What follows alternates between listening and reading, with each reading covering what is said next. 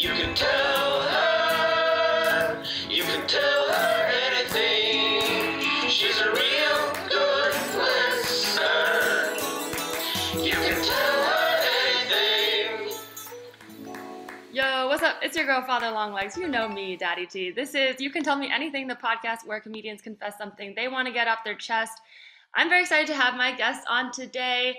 We actually got to meet in person in Atlanta while I was on tour, but unfortunately, it's just such a great dad that he had to go off and watch his kid play soccer instead of recording our pod, and then the next time I rescheduled. So now we're even, so now we finally made it work. So excited to introduce to you an Atlanta comic. He was 2019 Comic of the Year. It's open for Eliza Schlesinger and Todd Glass. Damon Sumner, what's up? Wow, that intro was fire. Thank you. I feel good about myself.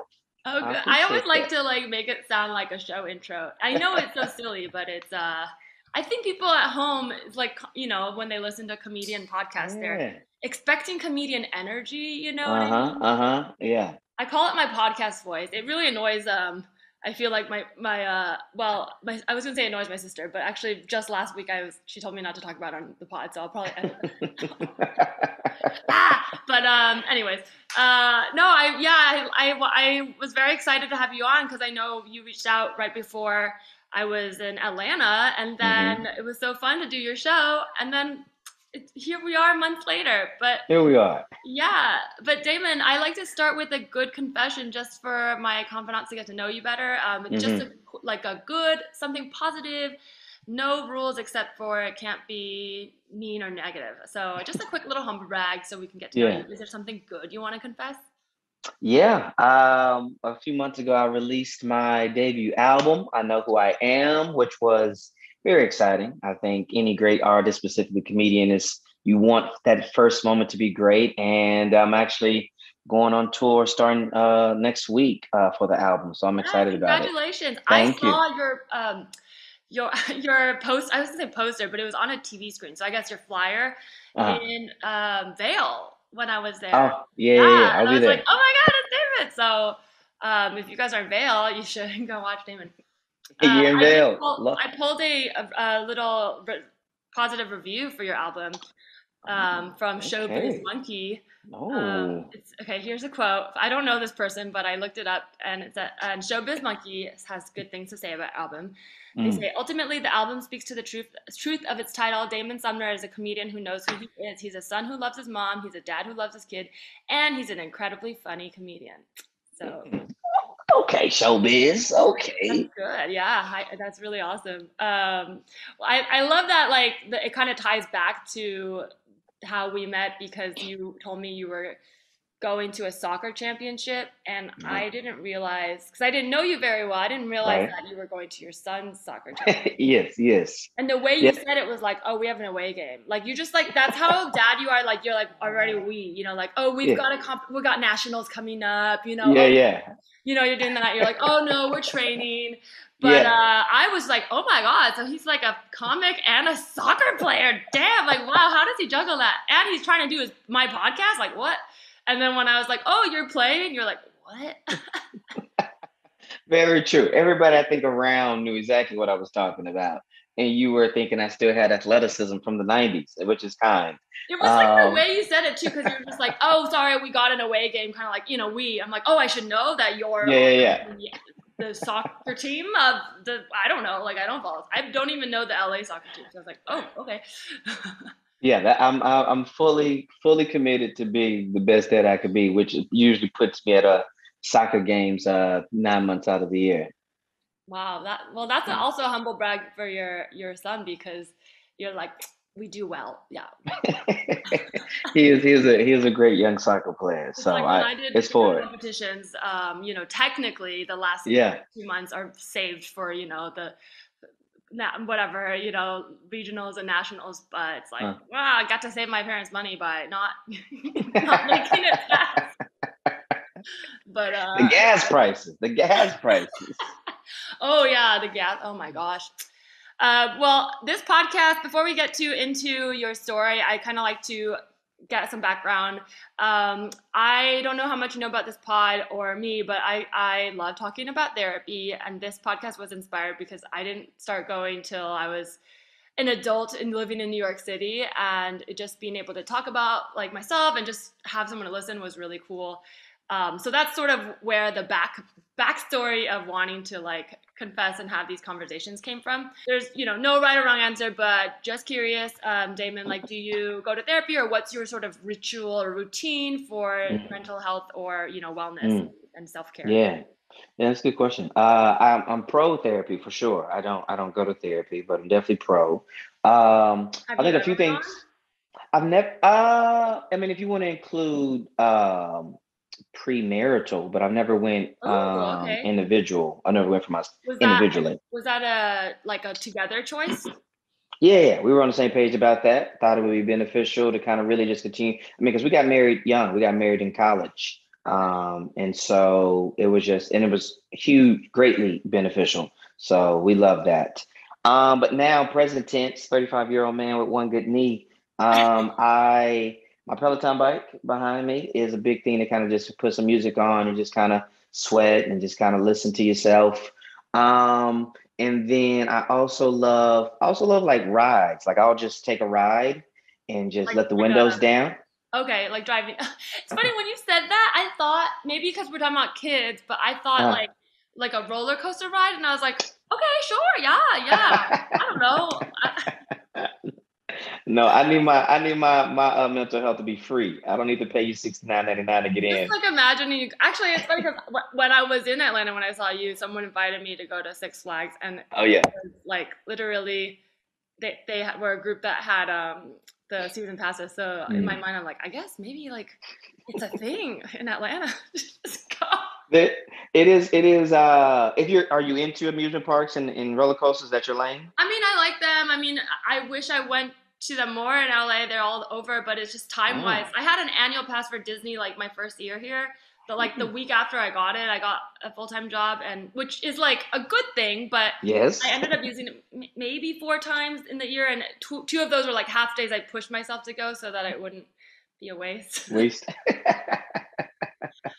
So I like them in theory. Maybe when I have kids, I'll go more. I respect it. I respect it. Wait, I want to ask about the premarital therapy because me Oh and my yeah. boyfriend have talked about this, and something that's come up on the pod before. But I very very like active, or I'm very like pro going to couples therapy Hmm. at any stage of a relationship, even Hmm. you Hmm. know, even when it's because it's like going to therapy by myself. I'm already like, oh, there's so much work to do, Yeah. and my boyfriend, after we started dating, started going because I kind of got to the point where I was like, your life is great and you're doing a great job, but if we end up together and I started being like, oh god, I kind of, maybe it will happen, I'm like, I can't really see myself long term with someone who's not going at all. I'm curious, like, did you have that model in your life, like people around you were doing it, or where did you get the idea, or you were just sort of like, let's give it a shot? Yeah, I think it was, like I said, a huge benefit. It was great just to be able to be with some body and your partner and just kind of process through things. So my wife and I, we have, which isn't, is what it is. We have a podcast about marriage and relationships. Ooh, And on like there it, we what's it talk called? about People are gonna want to hear it. it's called Summing Up with the Sumners. Summing Up with the Sumners. Oh, that's And and one thing we say on there a lot is it's kind of this running joke of, on paper, marriage has no business working. On paper, you have two people, yeah. two different backgrounds, two different, just potentially the way they were brought up and thoughts. And then you come together and like, hey, let's make this work for 60 years. And we just try to put everything together in this crock pot and let it stew. And with that, when you talk about, premarital or just couples therapy in general, there's this great opportunity to continue to try to make this thing work that shouldn't work on paper, because you have a third perspective, you have a third voice. And sometimes, in my opinion, I think it's great to be in a different context, literally just a different setting. And Yeah. things, sometimes you can hear things differently. You could have told me this in the car, you could have told me this at the park. But when I hear it in this quiet, calm space where we're really focused, then I can really maybe hear you and be more in tune and be more intentional with listening, with processing, right? And so all that to say, I highly recommend it for any couple who's thinking about it. Wow, I love that. I love the way you said like being in a new contest because This book I read about that my therapist recommended by Stan Tatkin, who writes about it's called Wired for Love, but it's very interesting about like sort of couples relationships and sort of our hardwired patterns. But he talks about like having a space to do it because oftentimes like picking a fight in the car, it's like one person's distracted because they're driving, and also maybe just even not in the car, they're distracted because they don't want to have the convo. Right. But if you're in therapy and like this is the hour that I'm doing it, there is this more like space for listening and a space to know you'll be listened to. And I think that does make a difference. Like there are times when I want to be a good listener, but I'm just so distracted. I'll tell my boyfriend like, I can't do this right now, but in a polite way, like because I want to hear you. Yes. Not because like, oh, I don't want to do this. It's like, oh, I'm like really, really stressed about this, this, and this. And I want to be full attention. Is it okay if we like timing is a huge part of communication, especially when you're talking about having important, serious, necessary conversations. Don't talk to me at 10 p.m. when I'm falling asleep. Like that's not a wise time, right? If I come home from a hard day of work and I throw my bag down, this isn't the time to bring up the budget. Like you have to be intentional of when you really want to get into important conversations. I can't remember who said this, but the idea when you mentioned business, I've heard someone else use the metaphor. I think it was another comedian on a pod. I want to say it was like Girls Gotta Eat, which I low-key listen to white girls talking about relationships too much. But they were talking about it being a business in that like doing one-on-ones, and I like that a lot. Because it's like, yeah, you said 60 years, which I think is funny because even within families, like parents and children don't even have good relationships for 60 years. So it is like, and businesses fail. I've never even been in school for that long. So just thinking about how you have to allow yourself to change within it. So yeah, I love that. Absolutely. Okay, but I have one more question because I was looking at your bio and I saw that you helped open Kung Fu Comedy Club and I performed there once, and I want to know more. So for listeners who don't know, Kung Fu Comedy Club I don't know what's going on anymore, but because well, we won't get into politics, but it is a comedy club in Shanghai, and I think it's like 2017 I was out there to do like a commercial and then just wanted to do some stage time. So I just dropped in on like a random day. But okay. I really like the vibe, like to have it set up like a club and everything. Like, it's a really cool thing to do. But I'm so curious about what brought you to China and how you got involved with that. Sure. So I'll make a long story short. So I started stand up and teaching in 2010. 2010 was one of the craziest years of my life. Stand up teaching, and becoming a father all happened in 2010. Oh, wow. And so in 2012, was like, hey, let's find some adventure. And teaching allowed us to go teach abroad. I taught with Disney English. And over there, I was like, well, I'm a stand up, obviously, 2 years in, not knowing anything. Let's do comedy in China. I connect with some great comics. And so Andy and Turner, they were kind of like the big dogs. And then like 4 of the comics, we come alongside them. We help put together shows. We kind of help put together and they found this dope venue. We kind of helped cultivate it as host and just kind of we were doing shows like, I was in there from 2012, 2013 for about a year and a half of like trying to help build the first mainland comedy club in China. It was a really dope Like my pictures framed on the wall. You mean, right? I mean, Yes. And we cut ribbons, and there was all article. It was a whole thing. It was crazy, but it was one of the most pivotal moments of my comedy career for a few reasons. But yeah, it was dope. I was there. I got a chance to like travel around to different cities with them, and amazing experience. I'm hoping we'll see. Get back there one day soon. But yeah, that was that. Yeah, that's awesome. Yeah, one day I'll go back. Maybe, I don't know. We'll see. Too many things to. Yeah. I don't know if I've actually said this on the pod, but I can tell you. But now, because it's not a secret. But my great grandpa was a war general in World War II, and he like helped fight for the Allies, and then obviously left or fled China to Taiwan when the communists took over. But he has a palace there, or like a mansion that's still there, and it's recently found out that it's preserved as like a historical monument. So I've always wanted to go back and see it. But I also, part of me is like, I don't know, I think I'd have very mixed feelings about it. Sure. The locals still kind of see it as this historical thing, but there's this like I think there's a bit of anger still in me. It's okay Yeah. to say that, but yeah, and Yeah, I yeah, don't know, yeah. whatever. But anyways, but maybe one day I'll make it back there. Who knows? Who knows? Who Cool. knows?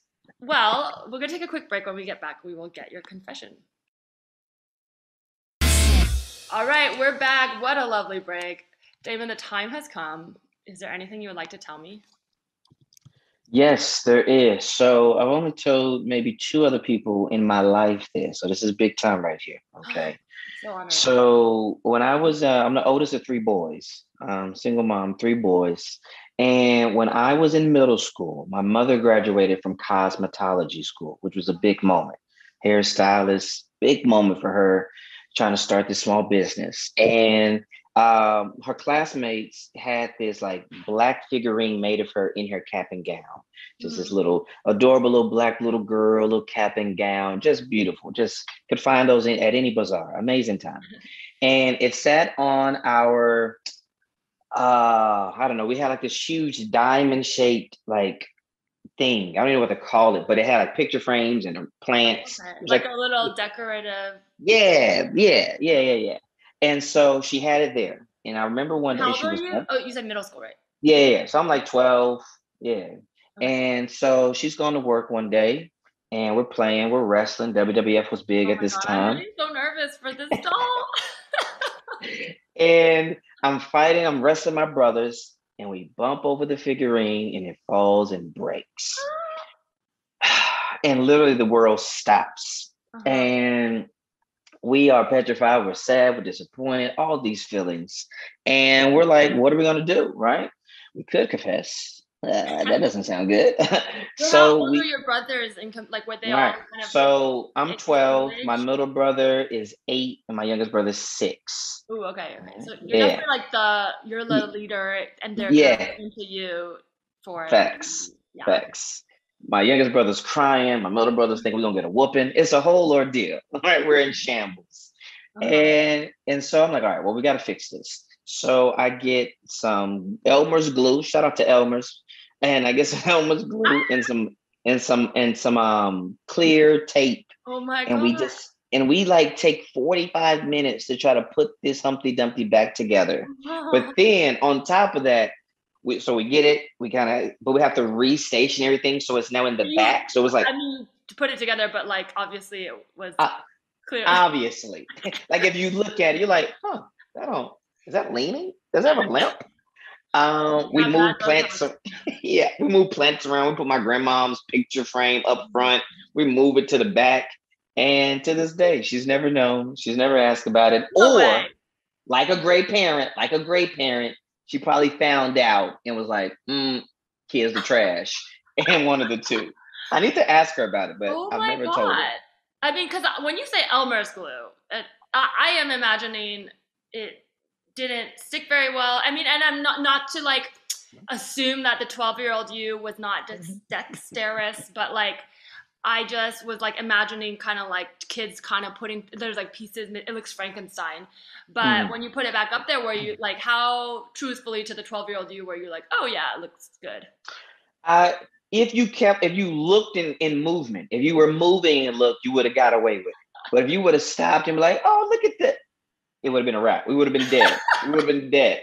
Because That's it why was we had to tape on move it, the right? plants. There was like clear tape around it. We had to move things. So like you could see it, like, oh, there is in the background a little bit now. Oh my Yeah, God. yeah. It went from being Beyonce to Michelle. And so we had to put it in the back a little bit. Oh, You understand? yeah, I'm glad you didn't say Solange because we respect, okay? We respect Solange. We don't she's not a punchline. But that is very funny. I 100% think your mom knows either that because there's only two options, right? Well, I mean, there's the option where she's like just like she knows it was you guys, which is like very sweet. But between the option of her knowing and not knowing, it's either if she doesn't know, that would mean it didn't matter to her at all, which Mm. means that that wasn't that important. So because she didn't look at it one single time this whole time, Yeah. like and Yeah, notice yeah, it yeah. or like show anyone.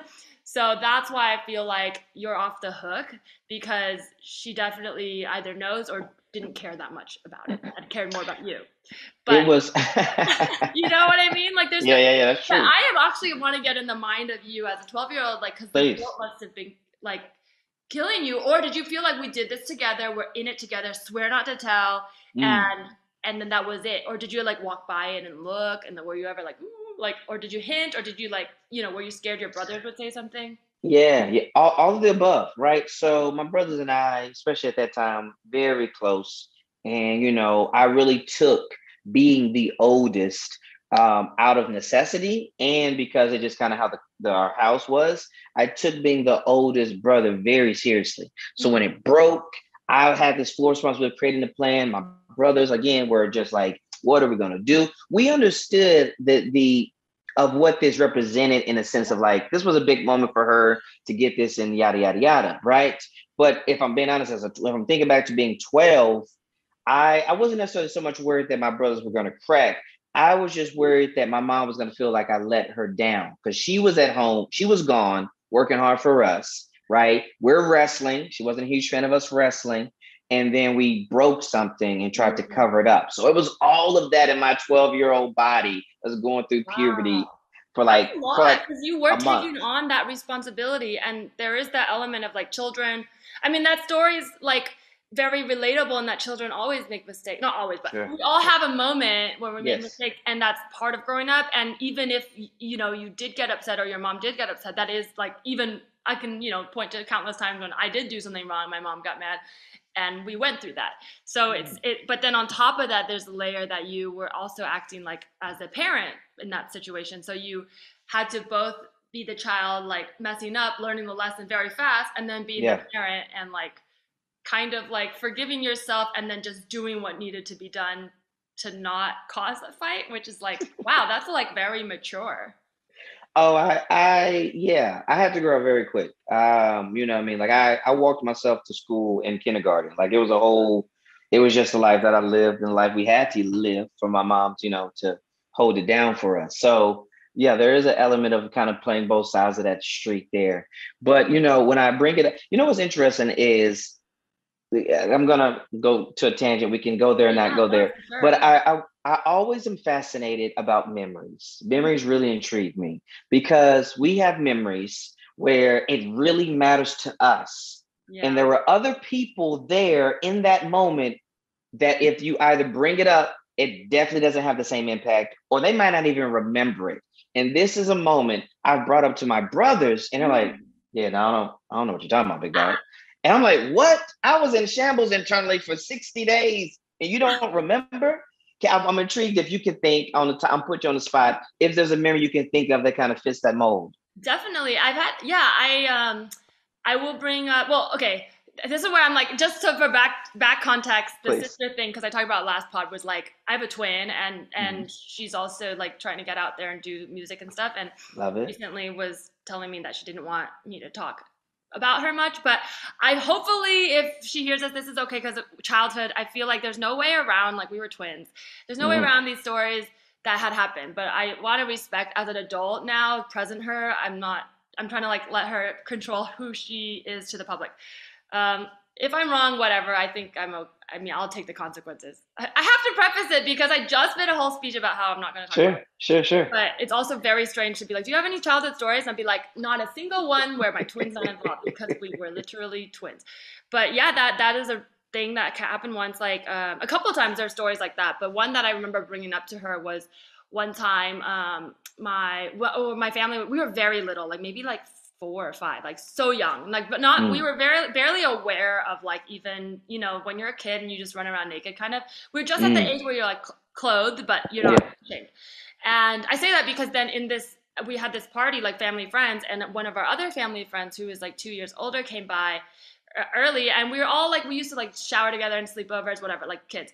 But it was just at that age where I think he was like a boy, so very like kind of like playful, like naughty, but not like not ill intentioned, but he thought it'd be funny to like bring a whole conga line upstairs and open the door while my sister was like, my mom was like bathing her, and my mom got very upset, and I thought it was funny to lead them up, but I didn't know why. Like he thought it was funny because I think he was at the age where it's like, ha ha ha, shower naked, and I was like, ooh, like let me take you upstairs because I want to like be the leader to lead this thing. Yeah. And I remember feeling a lot of shame and embarrassment. My mom like Mm. got very upset, and then of course immediately I think he knew why. So like she was like everyone out, and he went down, and he was like very like. But then I was like didn't really understand, and I felt bad, and I felt bad Mm. that I made my sister feel bad and my mom feel bad. Yeah. When I brought that up as an adult, like 2020, like I was going through memories during the pandemic, like she didn't remember that. But I don't know, it's wild because Wow. yeah, I mean, I'm like, oh my God, it was a core memory for me Yeah. because it Yeah. involved the moment where like I felt I betrayed her and also that Mm-hmm. like my mom and I did look back and I was like, I did do something wrong, but if I wouldn't have learned that line, like I'm glad I learned that line that Right. young, Right. you know, like it was kind of safe to learn it there, but Yeah. it's like I did touch the hot stove and I remembered it. But And your my sister did not, or your mom did not. my sister did not. Wow. I have to ask my mom again. I don't know if she remembers it Mm. the way I did because I'm sure she was just like, I don't think it was that serious because we were all children, but I think she Sure. wanted me to know, Yeah. like, Yeah. if Yeah. this is a thing that she's learning now, like, this is a Right. lot, you know? But and maybe like I hadn't seen my mom be angry that much, you know, like, because I hadn't made those kinds of mistakes yet. But I have a hypothesis why your brothers don't remember as because Please. to you you saved them, not saved them, but you did the calculations of making it not traumatic for them because Mm. you made them feel safe. You when they were crying, and that's a healthy emotion to have, is crying. Yeah. Like Yeah. feeling feelings and crying is not bad, and they're actually good if Period. you have them in the moment, but they become traumatic if you're like having to hold on to them. Mm-hmm. And you in some way had to hold on to a little bit of it, and then you were the one that led them to problem solve, but you didn't really know if it would be okay. But I think in that moment your brothers trusted you, and then it was okay, and so they kept trusting you. And so maybe it all processed as just like we trusted Mm. each other and he led us and so like in some ways it was you succeeded in the moment given what happened, you know. I don't know, have you ever looked at it that way? It's like obviously I you want to be like I have made a not. mistake, but like what do you do after the mistake? Did you handle Yeah. it Yeah. the right way? And it sounds like you did it in the most optimal way where there was the least Mm. amount of psychological damage to your brothers.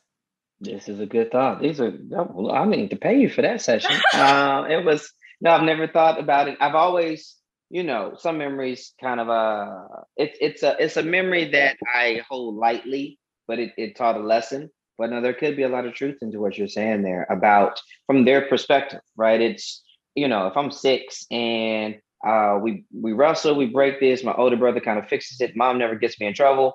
All right, bet I'm back on the bike with fruit snacks, right? Big brother saved the day. Shout out to Damon. Keep moving. Like from their perspective, to be honest with you, being very frank, I've never really thought about it from their perspective. Yeah, yeah. I thought they all had the same type of emotions I was having internally. Probably not the case. But And that's so, normal because you were at the yeah. age where you're just starting to learn. Like, even some people as adults never learn to see other perspectives.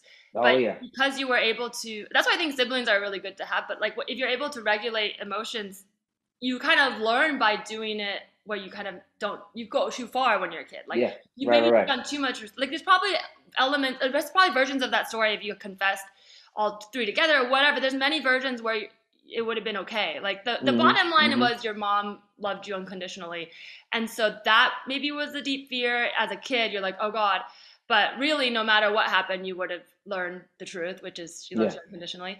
Yeah. And that would have been okay. But you kind of learned it in a way that they didn't even have to go through that like struggle. But Mm-hmm. I imagine that in the moment they were crying because they had that like fear. Maybe they couldn't word it, but then you normalize that feeling and Yeah. you normalize making mistakes to them. So they were like, okay. And I'm guessing you guys were more careful after that. Yeah, we were. Yeah, we didn't. Yeah, we were. Yeah. So in some ways, like it kind of helped your mom. Like, I don't know, I don't know, who knows? I'm sure your mom knows. I'm so curious if your mom, when she found out, it was probably like that night. Like, I'm I'm a, sure you guys acted differently. Like parents yeah, know, yeah, yeah. Like it was like, I don't know, were you like very aware like she's gonna find out? Very aware. We were very aware for probably a few weeks, and when things kind of dissolve over time. But like we probably didn't even walk by that object for like the first few weeks or whatever. the case may be. I'm gonna ask her. I'm actually going to drop off the kids to see their grandparents this week. I'm gonna ask her. I'm like, hey, did you ever figure out? I'm gonna see what she say. Does she still have it? Why is still there? She keeps a lot of things. It's probably in her like storage somewhere. She's moved She's around a definitely lot. seen it. If she's picked it up and put it somewhere else, like unless she's like, oh, I guess like the midnight trolls the elves woke up. And that's even creepy. Like every other possible scenario is creepier, where like a ghost went in and fixed it. Oh my god! But I am so curious. That would be a fun conversation because it's. I think hearing your mom's perspective will be interesting. But I think she'll also. Hearing it from you will also be really touching because how much you went. The part that you said that really touched me was how you knew how important it was to her. Like I'm sure those feelings have been expressed through your relationship over the years, but I maybe making her remember like she'll see you as a kid when you say that, you know. You see yourself as you, like you're always you, but I think that's really sweet, like as a mom to be like, oh my god, this 12-year-old boy who like I was raising, like in her mind she'll see how young you were and then be like he saw me and how much it mattered to me. So I don't know, I think it's really sweet. I like it. I like the in-depth analysis. Yeah. Oh, sorry. I don't know. I really love to like break things down. Well, a big part of why I like doing confessions too is because I always feel like I have a lot of like hold on to a lot of feelings or self-doubt and I overanalyze. But I try to make it like as some of the confessions can be really fun, some can be dark, but I'm always like it's no shame, like no judgment. So I never come at it with like, oh my god, what? Like it's more like, oh my god, what happened? And then okay, let's talk about it. Have you ever, now I'm curious about the memory thing. Have you ever been on the other end of that where like you were in someone's memory, like a pivotal memory that you didn't, like whether maybe you were there, you do remember, but you didn't remember like being that impactful? I mean, that probably sounds like 50% of our marital spats. But okay. like, you said this, I'm like, I didn't say that. But apart from that, that's a good question. I have not had someone like give me a proposition of a memory where, to my recollection, I'll be like, man, I don't really remember that. But that's a really good one to think about because I have, memories are so strong for us, like especially memories that were great or terrible, like they really matter. Like there's some memories, like I know similar to this, we know my mom probably knew and found out. And I have a lot of other memories like that, but we've never had a conversation about it.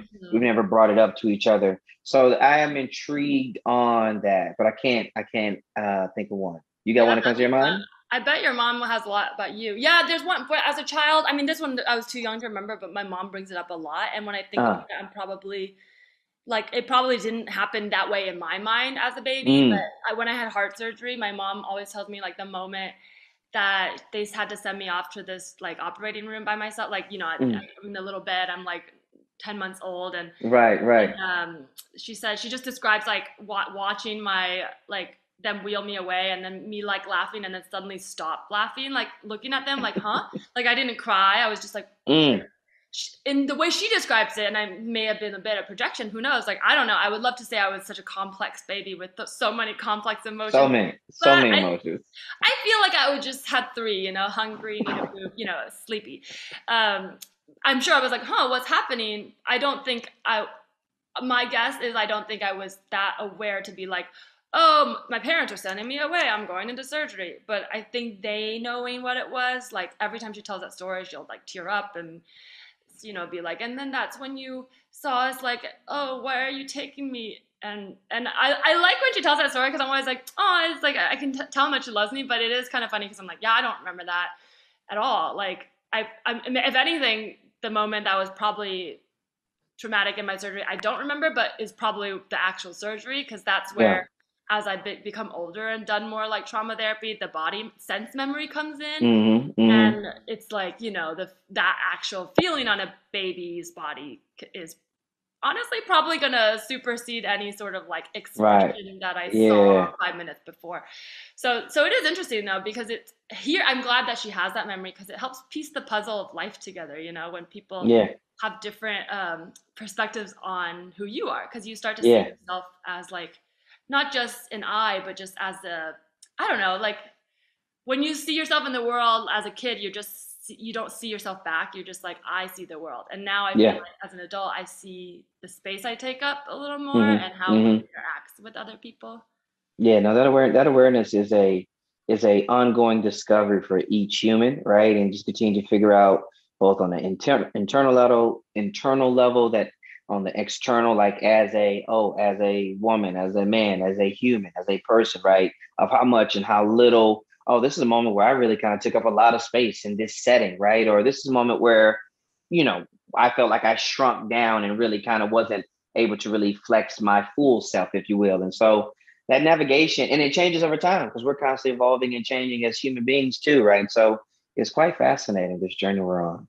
Yeah, well, I love the way you phrased. I feel like you also have a very good way of putting things that I'm trying to express, but like a little more smartly. Because when you said the space thing, because I'm like just thinking physical space, but what you talk about shrinking down and taking up space, and I literally think about like in that moment, like the baby is the smallest thing in that room, but it's the thing that is the reason why all those doctors are there, which is really interesting because I don't think of like, you know, my soul or my whatever it is that, you know, is the essence of me as having space. But I also don't think of my body growing. And obviously I was much smaller then, but back I wasn't like, oh, and I felt smaller, you know, like do you feel bigger or smaller based on how old you are? Right. Not really, right? I don't know. I don't know, because it's like maybe like if I look really far back, I'm like, oh yeah, there, you know, if you went through a growth spurt or you like, there was an awareness of getting a butt and having like not, it wasn't overnight, but suddenly being like, ooh, this is an asset, which as a kid I didn't feel, which hopefully, you know, that would be strange, but it was never like me, I'm moving in a big way, you know, I don't know. Now say it in ways that people can understand. No, I'm just kidding. Oh goodness. Okay. Well, I do have a game to end on, and it's kind of related to all this. So let's do it because it's based on. Well, I know that you talk about being a dad and your comedy, and you also have a YouTube show called Better Dad. So I sort of the research you're bringing to this table. Yeah, I know, but I didn't know you had a relationship podcast. Oh, hi. Oh, speaking of dad, this is lots going on. Professional podcast, and I got children walking into the room. I love it. Okay, sorry. We had a special guest appearance by Damon's daughter, and it was very cute. But okay, but we are professionals. Okay, professionals. This is called pass down or pass up, and it's basically okay. So as we discussed, you know, some things we learn from our parents, but you know, just because you're older doesn't always mean you're wiser, as I've learned from watching TikTok and Congress. So there is a lot we should learn from our parents, but also sometimes they can learn from us too. Like I'm glad I listened to my mom when she told me to sit up straight, because otherwise I definitely have scoliosis by now. And I'm glad that my mom learned from me when I told her therapy is not evil, because I think that one benefited us both when she started going. So in this game, I'm going to just like, these are just general sort of well-worn adages that we've learned growing up. And just tell me if you think it should be passed down to the next generation or passed up. Like maybe we can let them figure out a better way. Like I'll give you an example, you know, the golden rule, treat others the way you want to be treated. That's something we learned. So, you know, I think that one passed down, but you know, if you think they have a better way, we could pass it up and see what they think. Does that make sense? Now, when you say pass it up, you mean, to be clear, pass it down to my kids, younger generations. Pass up, it's like, yo, go teach the old folks. So pass down, keep passing it down to your kids, like, you know, then pass down. Pass up is like, you know what, we can scrap that one. You got like, got it. Maybe they'll have it. It's not that it's not pass it up. Got you. Maybe they got a better. Let them figure out a better. Got it. I'm with you now. Revision. Okay. Boom. All right. So first one, always eat your vegetables.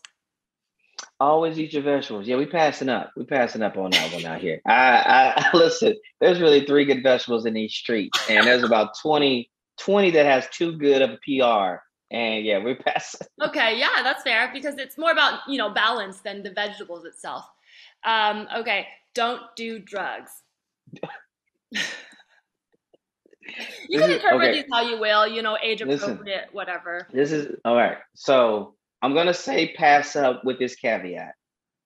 I think most people, Mm-hmm. most people probably can do some things well. That's one. Mm-hmm. Two, I think there's too many people who do it poorly and it has grave consequences. So if I have to, it's like, it's like don't dive in the pool. It's like two people did it too bad. Now nobody's diving in the Yeah, pool. true. And so I just the concept is just tough. So sorry, team, we got to find some fun somewhere else. We're passing it up. Yeah, no, I agree because I feel like that one is one. Oh, you mean pass down or pass up? Or, You want to teach them that, yeah. yes, I want to piece that. Yeah, Yeah. okay. Yeah, I will say my caveat is I feel I was raised thinking there was no, like it was evil to touch it at all. And then Similar the same for way, sure. I feel that there is that I feel that I found the own truth, which is like learning about it's hard because not everyone has that personality, but learning Right.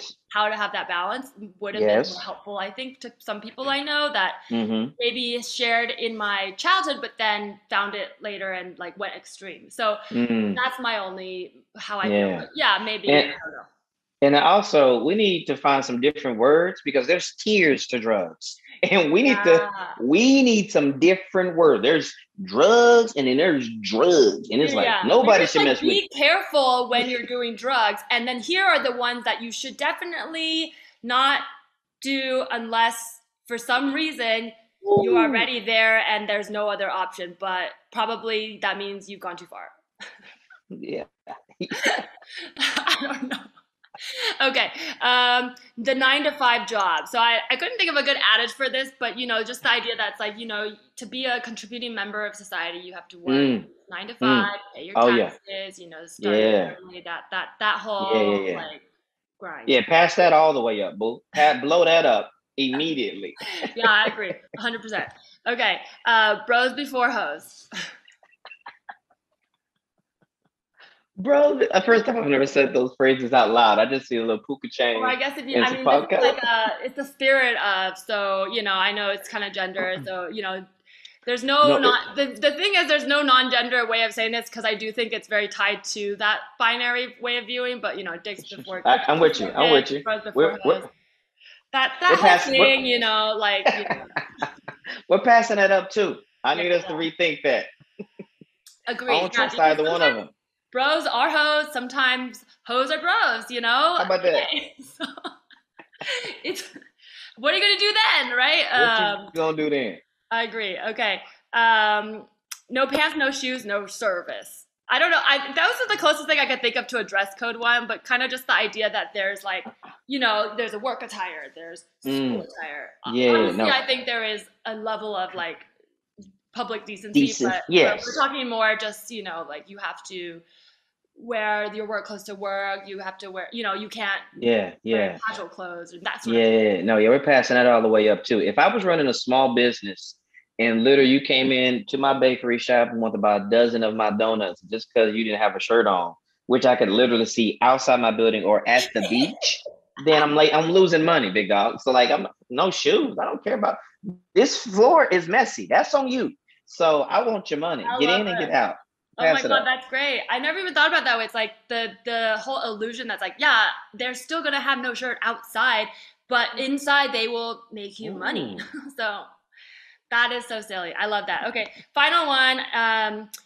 Do as I say, not as I do. I've heard this one a lot more from our parent generation, less from ours, but I'm curious sort of like what's your take and what do you think the next generation, or do you think something that you feel like you're going to tell your kids? Well, no, I'm passing that up too. I've heard that a good bit as well, and I think it's really interesting because it's like, all right, I'm gonna say this, and I think I'll be honest. I don't think people are like intentionally like I'm just gonna do the complete opposite and live my life, and you better do the opposite. I think it's like I think what's better, in my opinion, is to constantly teach this mindset that one, parents and adults aren't perfect, right? I don't know about you growing up, but adults in any context, teachers, principals, coaches, it was like they could do no wrong. And that is not the climate we teach over here at my house. Like we're constantly showing them, oh no, we make mistakes, we make errors, we're constantly learning and growing, etc. more so than just do as I say, not as I do. I want you to see in the process. I want you to see my problem solving journey in the midst of this right here. So we passing it up. I think we can make that better. I love that. That's a great way to phrase it. Like I've never heard that as an active way to teach your kids. It's just like start from like, hey, I'm learning with you. Like I'm more advanced. Like it's like you're in kindergarten, I'm in college. Yeah. So you might want to listen to what I think, You're but right. I'm just another student in life. And I think that's Yeah. a great way to phrase it because, it's not like don't listen to me at all. It's just like maybe I am trying to learn these lessons too, Yeah. That's it. Awesome. Oh, this was so fun. This was I great. can't wait to listen to your full album. So this is the place to plug everything and let the confidants know where to find you, see you on tour, or find your show dates, whatnot. Yeah. Well, this was a blast. I appreciate you having me on for sure. And staying with me. We could have dropped the ball and let this go, but we didn't. No, yeah, and then the last one was on me but we No did worries. it. It was worth it. We got it done. But yeah, you can mess with me over on Instagram and TikTok. I'm out in these streets. Damon Jr. 2, Damon Jr. the number 2, Damon Jr. 2. Like I said, the album's out now everywhere streaming. You can buy it as well. I know who I am.